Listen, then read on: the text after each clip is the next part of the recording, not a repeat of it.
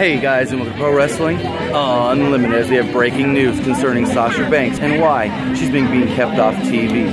Now, Dave Meltzer reported that it was storyline reasons, but there are many reports going around right now, as of this morning, that she is dealing with a head injury.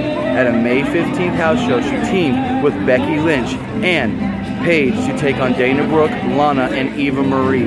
Sasha has not worked since that match, and they say that she took a bad bump and possibly could have injured her head in that match. Nothing else is known about the injury, but like I said, it could be a possible head injury, which is why she's being kept off TV and out of the ring during live events. But if any more news does come up on Sasha Banks possibly having a head injury, we will bring it to you here at Pro Wrestling Unlimited.